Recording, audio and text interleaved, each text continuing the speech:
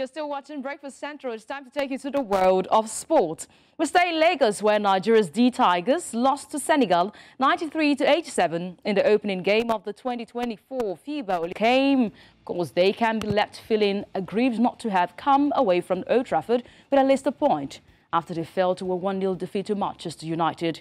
Andre Onana made a couple of stops, but was fortunate in the closing stages.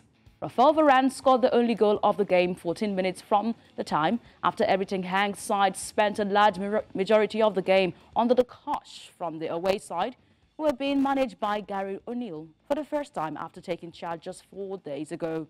With minutes of stoppage time to go, Wolverhampton Wanderers did everything they could to try and salvage a point, but were left furious after they weren't awarded a penalty. The video assistant referee did check to look back at that challenge, but the verdict from Stockley Park, the centre referee, said there wasn't enough in it to make it a penalty or to even award a sport kick. Now let's remind you once again the result says Manchester United 1, Wolverhampton Wanderers 0. So 3 points in the bag for Manchester United. Moving away from that, some transfer updates right now on Breakfast Central. Chelsea have announced the signing of Moises Caicedo from Brighton for a British record fee of £150 million. The Blues unveiled the latest signing in the statement on Monday.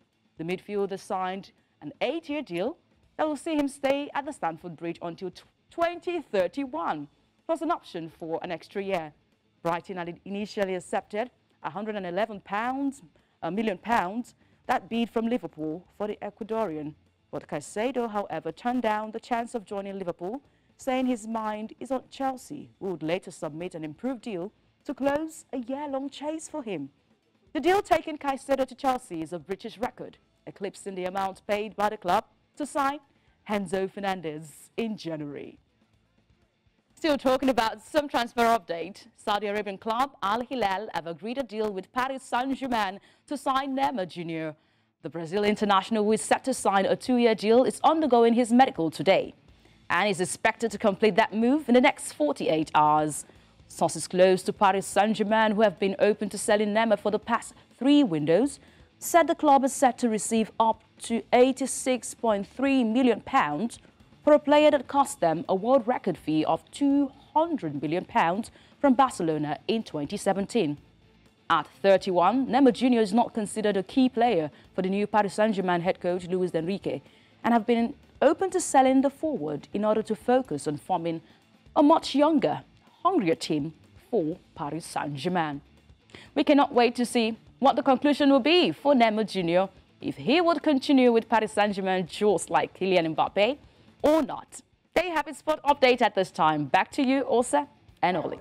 Thank you very much. 2 things I want to quickly mention. Of course, there's a little bit of controversy over Neymar's move. A lot of people have condemned it. You know, they think it was, you know, first of all, he wasn't even right to leave Barcelona in the first place to move to PSG. But, you know, now it's obvious that a lot of these players are really just chasing money. It has nothing to do with, you know, growth, you know, in football. There's that. And then second, I'm a Manchester United fan, but yesterday night I watched the worst game in my whole life as a Manchester United. I second with you, Osa. Manchester United were poor on the day. I could have thrown up a million times watching that game. I mean, everybody complained about that game. It felt like Manchester United was unprepared. They were terribly slow. They played like they didn't know each other. Yes. So exactly. It seemed like it was a game of luck, and many people genuinely believe that Wolverhampton, of course, deserved the penalty that they weren't given. Yes, they did deserve it, but the video assistant referee did rule that not a penalty. And though the coach of Wolverhampton Wanderers, Gary O'Neill, did come out to say that the referee apologized for that decision, but I'm hoping he will not call Manchester United Penchester again this season. All right. Well, we'll see. All right, thanks a lot for stopping by, Onyinyechi, and sharing those very sad stories of Manchester United. I'm wearing red in celebration of Manchester United. At least there's an upside to it. It might not have been a great win, but they've been winning their opening games for how many years now? So how many seasons? So I think it's great news for Manchester United, right? All right. In some sense.